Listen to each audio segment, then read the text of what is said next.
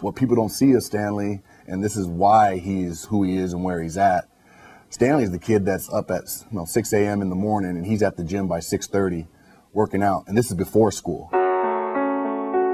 He's the hardest worker on the team. I think that's what separates him from other All-Americans. He loves the game. That's the simplest way to put it. He still wakes up at 5 o'clock. He's at the gym at least 2 to 3 times a day, and I don't make him go. When I call him, Dad, I'm at the gym. Stanley, after playing 4 years with us, his ability is second to none. He's the best player that's ever played here at Mater Dei. He always had that motor to begin with. He started to get his ball handling right. And then the jump shot and just the all-around ball handling and playmaking came along. And now you've got a complete player.